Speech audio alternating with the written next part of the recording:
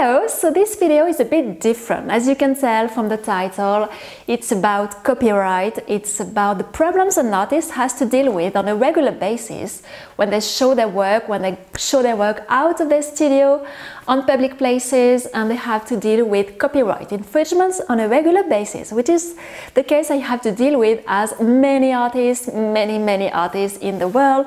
I am not different. So this video is very different. It's very chatty, but you need to understand things, and I thought it was the time to say it a bit louder so that it will be maybe a bit more understood, because there are laws, there are rights, there are things which are appropriate to do, things which are really not. And I see such unbelievable things from time to time on a regular basis that I thought that need to be addressed. We need to go in this direction today and to explain a few things. So I hope you don't mind me posting this. Really, I thought it was really needed after what I've seen recently.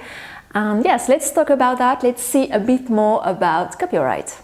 So I thought it wouldn't be maybe a bad idea to repeat a few things and to explain a few things and maybe to go into more details.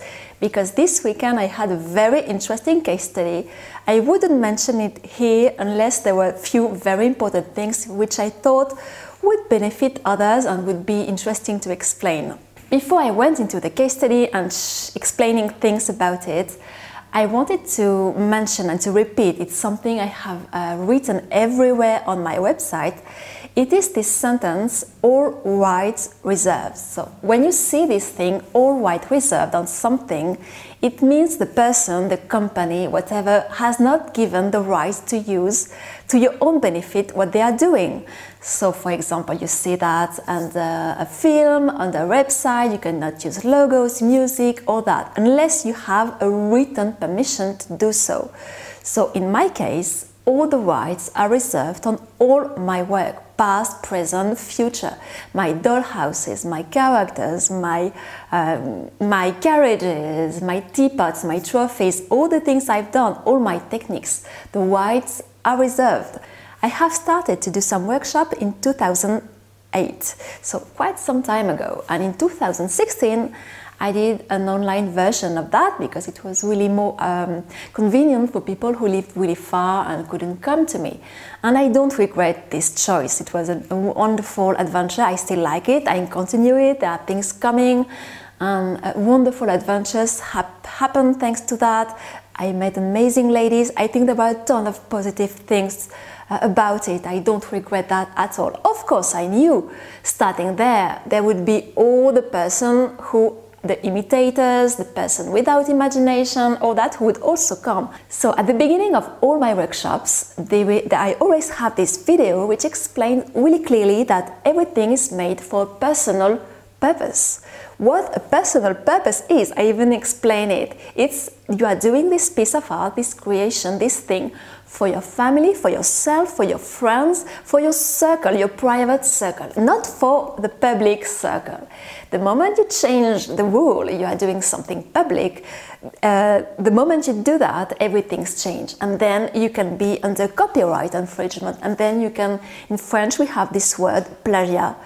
A plagiat is a copy when you can very clearly say it, very specifically count the number of similarities between the original artwork and the copy. So it's more mathematical, if you will.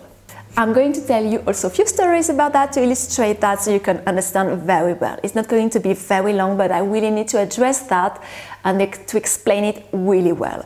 So many years ago, I knew a lady who was very rich.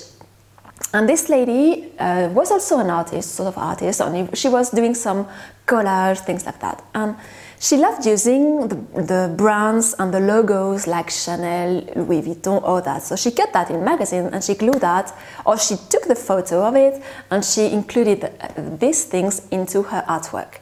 I see that sometimes also on Etsy, on all these websites from time to time. And this is, to me, unbelievable. I say that to the lady once. I say, you know, you can't do that. You know, you cannot use Chanel logo and this logo because you like it, because you think it gives a bit of value to your artwork. You cannot do that unless you have a written permission from them. And I thought she had, and she had nothing. She just replied to me, but this is my photo. I can do whatever I want with my photo. Absolutely not. You cannot use a photo of something you like because you are going to use it and it's now your photo. This is still Chanel brand, this is still Chanel logo, Louis Vuitton logo, whatever. So it is absolute copyright infringement. I want to use a piece of music I really like, I buy it on iTunes, on Amazon, I want to use it in my video, for example. This is absolute copyright infringement. So I received in the second an email from YouTube saying to me, you are under copyright infringement, you don't have the rights to use this music, you didn't compose it, you didn't pay something to the composer, you are under copyright infringements and you are going to pay the bill. So, for example, you watch my videos, you know I often use some music in my videos. I pay the license to use it, the professional license, which is made for professional people who are doing videos. So it's not something you can buy in normal classical platforms like iTunes or Amazon. It is another circuit where you can buy that. And you pay a bigger fee, and depending on the use you make of this music, you will have to pay a certain fee. And it is professionally agreed between you and the composer which use you are going to do. Just to explain, nobody can do whatever they want because they decide that. And for artwork, for visual artwork, it's absolutely the same. It's not because you decide you like an artist's work, you are really fascinating by their work, you have now the knowledge of few things they do because you have been in their workshops, that you can do whatever you want unless you have a written permission from them saying to you, you can do whatever you want.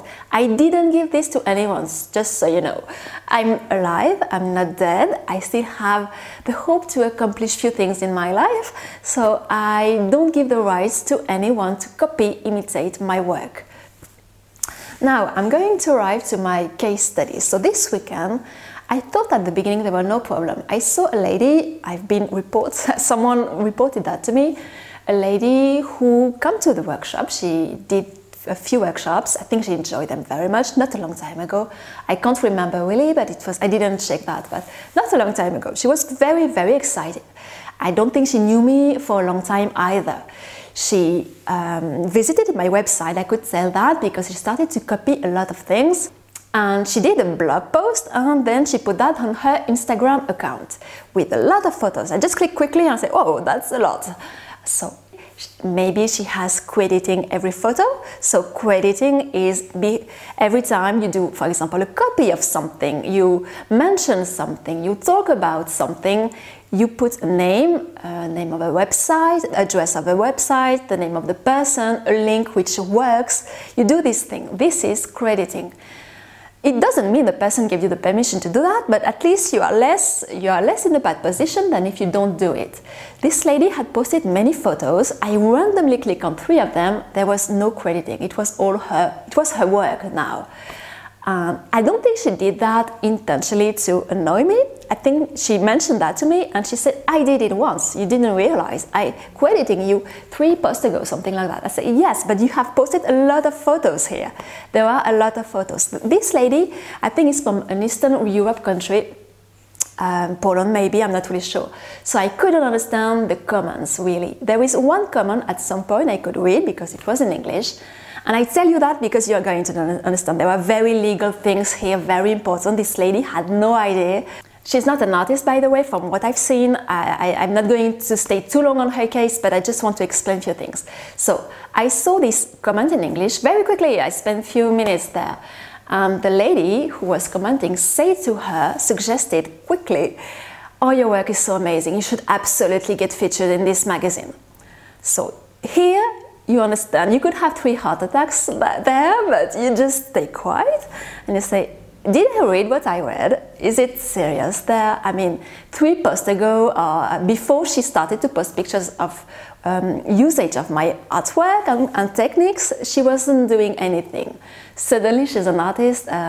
Suddenly, when you enter a workshop, you become artist. This is magic. There is a problem here, of course, you can understand that. I was amazed by that, and all the other photos I saw, there was no crediting. Though she was entering little by little in what I would call the blurry line, when things start to get blurry. You don't want to be too precise about anything. A normal thing to do, a right thing to do, a legal thing to do would be every time you imitate, copy someone, you put a link, a name, a credit next to each photo. This is legal. This person, me in that case, I never gave permission to this lady to copy my work and to put that on her public place, which is her Instagram account. Instagram, social media are public places. This is not your private living room where you show things for your friends. This is very different.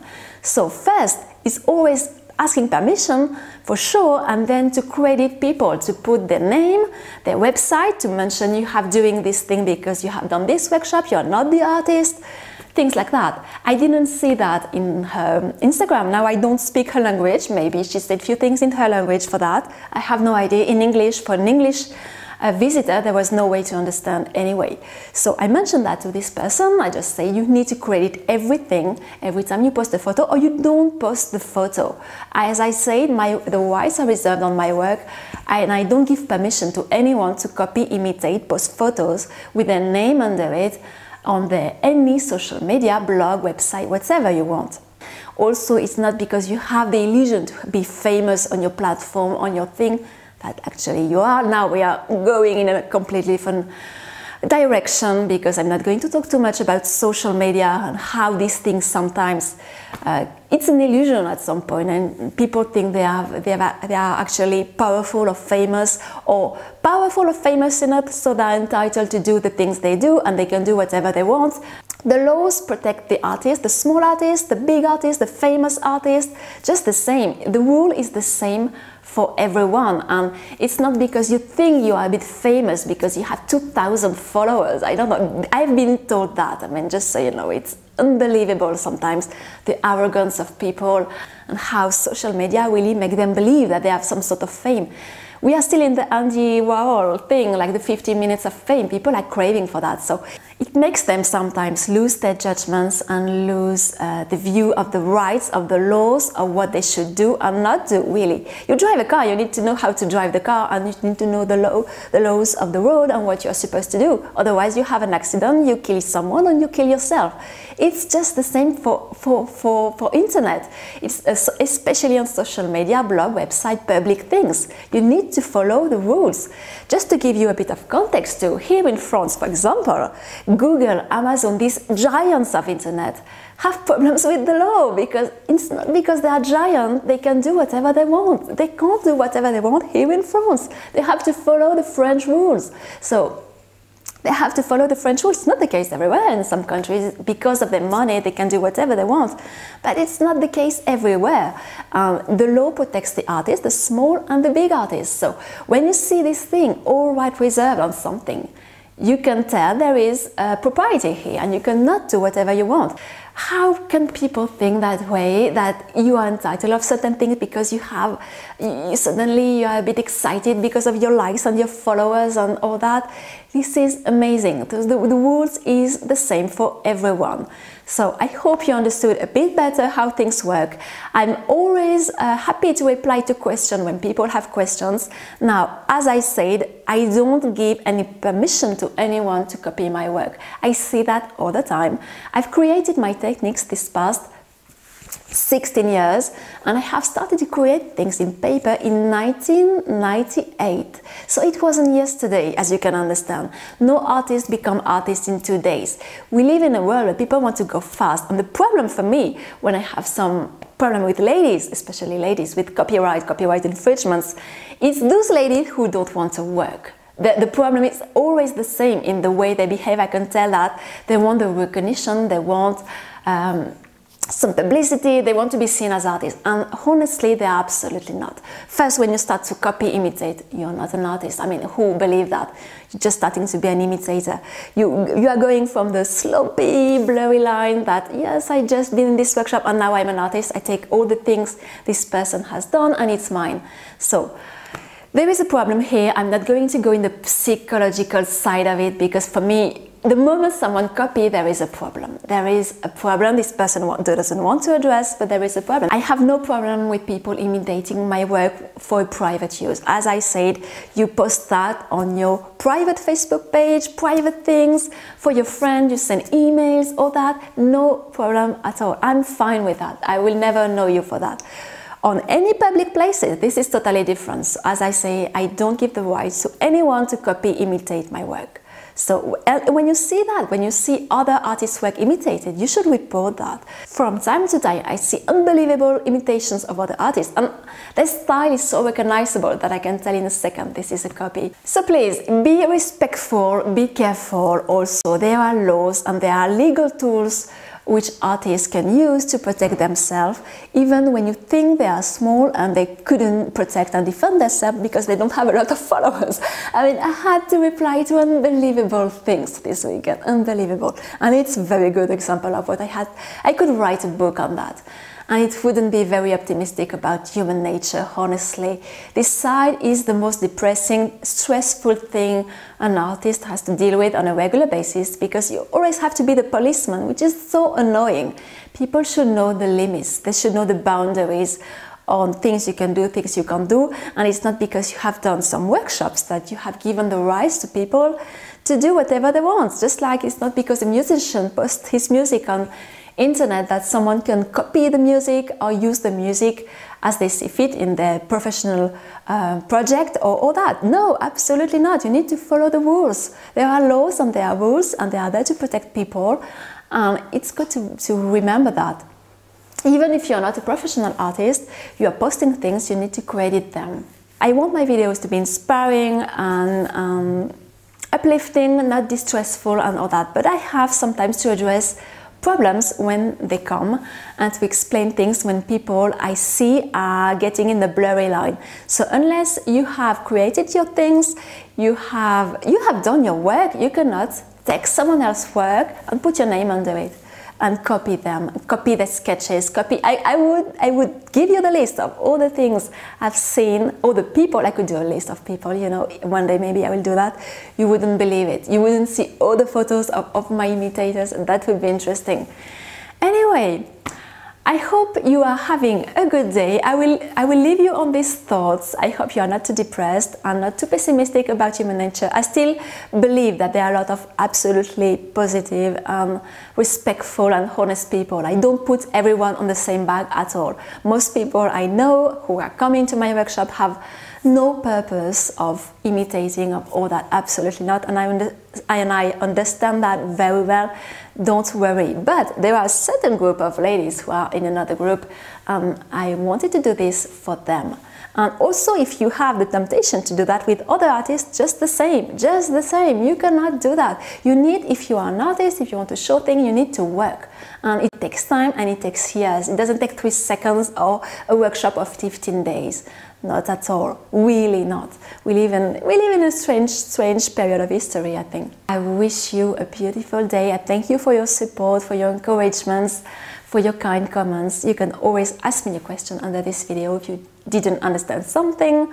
And for now, I will leave you here, and I will see you soon with my bed canopy part 2 and all the Madame Dolnois series.